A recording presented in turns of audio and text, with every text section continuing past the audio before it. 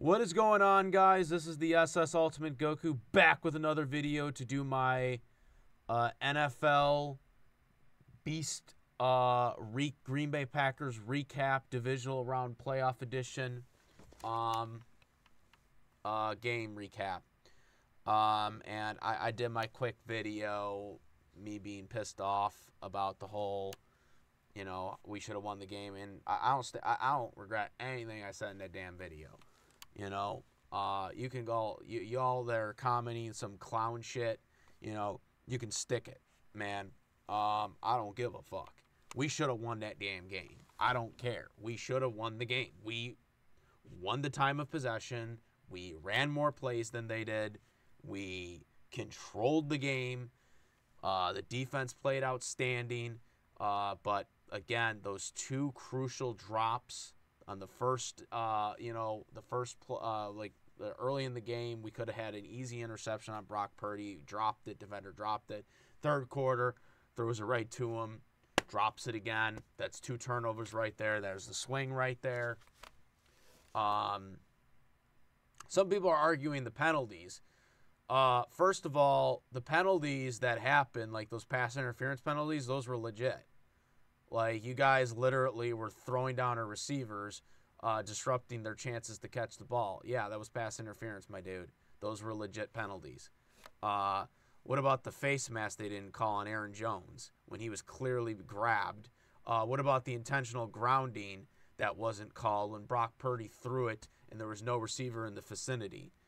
What about the referees screwing us on the first down play? On the fourth down, because that was clearly a first down. I zoomed in and I showed the picture. Like, I was like posting, like I literally showed, I don't know if I could pull it up now. I mean, I might put it on my Instagram. I literally circled where his body was, where the red line is, where the freaking orange dot is, because that's where the official thing is, and he is across the damn line. And yet the referees didn't call it. They tried to screw us again later in the game, but we challenged it that time because it was obvious. We wouldn't have won the challenge on that one because it was too close. But it was bullshit. It was clearly over the fucking line. Even the announcer said it. Even the announcer said that they didn't give him the right spot there. Like, I don't want to fucking hear with that bullshit. And yes, we don't know how that drive would have finished. And again, never say anything about Jordan Love because there were many, again, opportunities. The dropped potential interceptions, the missed field goal, which would have at least tied the game and possibly get it to overtime. It wasn't all Jordan Love's fault. But at the end of the day, what do we judge goddamn quarterbacks about? We judge them in the 2-minute drill. 2-minute drill. And you know damn fucking well that's the goddamn truth to all you freaking people that are commenting about, I'm being, 25 years of success. 25 years of success, but yeah, we only have 2 goddamn Super Bowls. Yeah, 25 years, 2 Super Bowls. Tom Brady had 6 on one team. Okay. Shut up. Joe Montana had 4 Super Bowls in 8 years? I don't want to hear that argument. 25 years of success, and yet we have 2 Super Bowls. We should have way more. We should have had more when Brett Favre was the starter. Okay? We should have had more with Aaron Rodgers as the starter. I don't want to hear that bullshit, man. The people commenting that stupid shit. Okay? I've seen people commenting that crap. Again, this game wasn't all Jordan Love's fault. And I'm not putting all the blame on Jordan Love. They put Jordan Love in a bad situation at the end of the game, especially since we were up most of the second half period. When we got up early on in the third quarter, we were down by a point going into halftime, and we got that score after the Niners went 3 and out. We had the lead for the rest of the way until the last minute. So, yeah, there's a huge issue there. There's a huge issue there. And, yeah, if the kicker makes the field goal, you know, we're talking about potentially overtime, or maybe, you know, that the whole trajectory of Jordan Love's play call is different, you know, for the field goal, for the possible winning field goal. Okay? Driving up the possible field goal. But at the end of the day, you're judged as a quarterback on can you deliver in the damn clutch. All regular season, Jordan Love, when we came from behind, or when we were down under 2 minutes, go look it up. Every fucking regular season game that Jordan Love had to win the game, we failed to do it. Okay, and I said that. You can look at every Beast recap video I did, except for the Tampa Bay one, because that was the only one I didn't do this year because, you know, something happened and I was unable to do it that week. But every other Beast recap Packers one that we did, we talked about this about Jordan Love. I talked about this about Jordan Love in the video. So, yeah, that's my little rant on this. Going through the stats, again, defense played phenomenal. Jordan Love was 21 for 34, 194 yards passing, 2 touchdowns, 2 interceptions in the fourth. He had those 2 interceptions, crucial. A.J. Dillon, Quadzilla, was out, inactive. Aaron Jones, 18 attempts, 108 yards rushing. I think they should have tried to get Aaron Jones more involved than he was, because I felt like he was really running roughshod on that defense. Wilson had 4 attempts for 16 yards. He had a big hurdle. Jaden Reed had 1 attempt for 9 yards. Jordan Love had 5 attempts for 3 yards. And here's another thing about Jordan Love that really annoyed me, is that he didn't try to run. He didn't try to run enough. Like, there were a couple of times where I thought Jordan Love had an open hole to run and could have gotten easy first downs or more, but he chose not to do it and tried to pass it on certain plays. There were certain ones where I thought, okay, no one's open, go run it. And he didn't do it. And I know Aaron Rodgers would have done that. I know Brett Favre would have even done that in his younger years, at least. Romeo Doubs, 4 receptions, 83 yards passing. Jaden Reed, 4 receptions, 35 yards passing.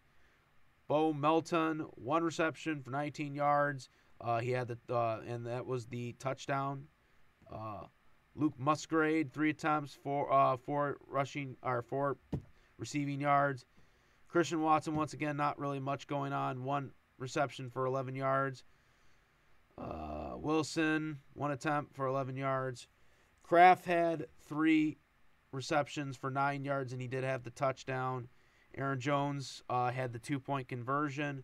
He also had 3 attempts for 8 yards. 3 attempt rushings, 8 yards receiving.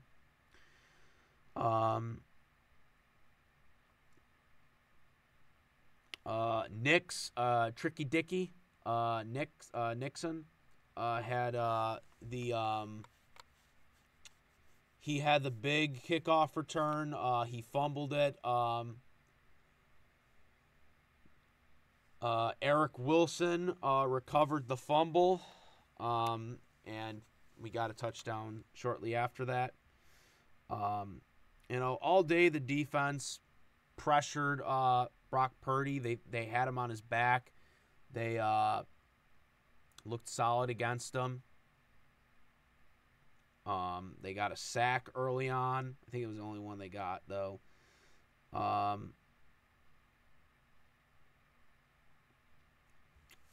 Purdy was on his back. He looked inaccurate. Like, he was missing a lot of throws.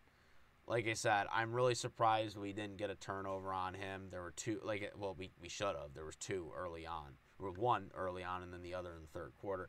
And again, that would have probably changed the trajectory of the game. Again, you can't really, at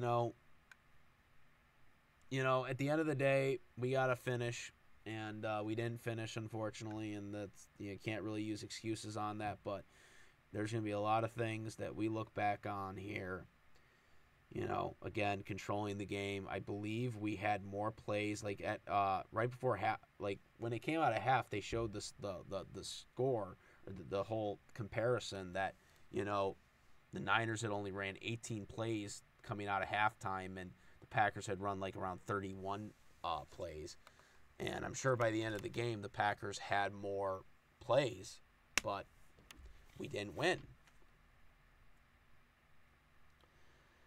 And as well as the time of possession. We dominated the time of possession and, again, didn't get it done. It hurts because I'm sick of losing to this damn Niner team. I'm sick of it. I had so much hope early on in this game. The way the game was going, I felt very confident in what the team was doing, and very, very disappointed at the result. What should we do about the kicker? Get rid of him. He missed more kicks this season than it's worth a while. I don't care that he's a rookie. If he doesn't make the kicks, get him out of here. Sign Mason Crosby again, as far as I'm goddamn concerned at this point. Got to get a new kicker. I believe if the kicker made that field goal, we win the game in overtime. I truly believe we win this game in overtime. I can't say that for sure, but the way that defense was playing and the way our offense was playing, depending on how the coin toss goes, obviously, I think we win that game. I think we win that game if that game goes into overtime. The 49ers were tired. The 49ers were tired in that game. They were tired. They were rusty. Purdy was throwing inaccurate balls. I think an interception was going to come if it had gone to overtime. Eventually it was going to give. And,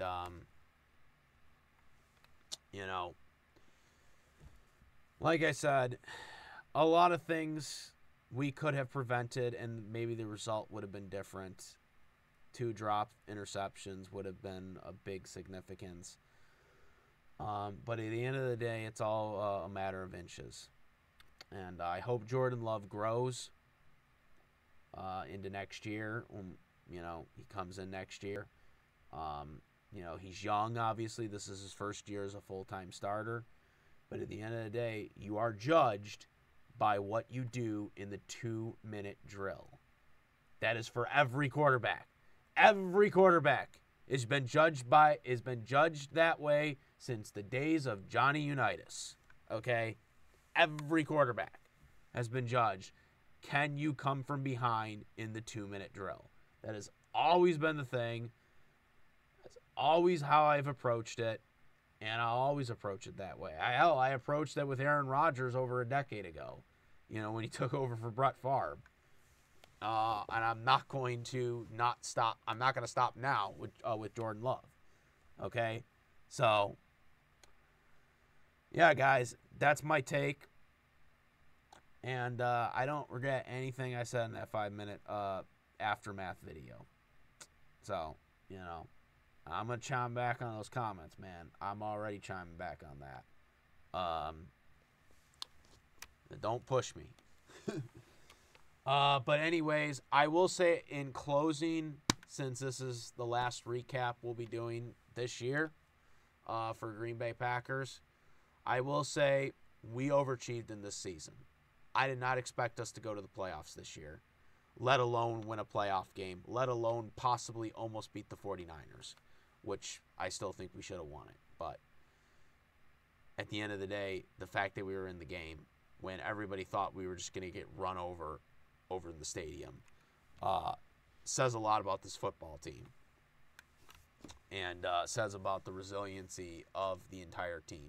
The entire team worked their ass off to get there and to keep fighting until the end, which is what they did. Jordan Love, Obviously made an erratic pass at the end with the interception. But again, there are a lot of factors in this game that could have prevented any of that from happening. And prevented Jordan Love from, having to be put in that situation. So, at the end of the day, there's a lot of things that went wrong, and there's a lot of reasons why we lost the game. Not all of it on Jordan Love, again, because I mainly blame the kicker more than anybody at this point right now. But that's one thing we're going to be judged when, we talk about Jordan Love right now is, can he deliver in the 2 minutes? That's going to be something that, and unfortunately, that's what we're going to be talking about next season because he hasn't done it yet. So, yeah, guys, let me know what you guys think. Comment, rate. If you like to fit my videos, please subscribe. Hit the notification bell for all these contents. Thank you. And that's about it. Thank you this whole year, guys. All my loyal Green Bay Packers fans. As always, go Pack Go. I am the SS Ultimate Goku. And I'm out of here. Peace. Also, make sure to go to my Discord. Go to my YouTube channel, Twitch, SS Ultimate Goku, Instagram, the SS Ultimate Goku, and do have my Discord link in the description where we talk about NFL, WWE, AEW, live action movies, live action TV series, anime dubs, cartoons, all that good stuff. And now I'm out. Peace.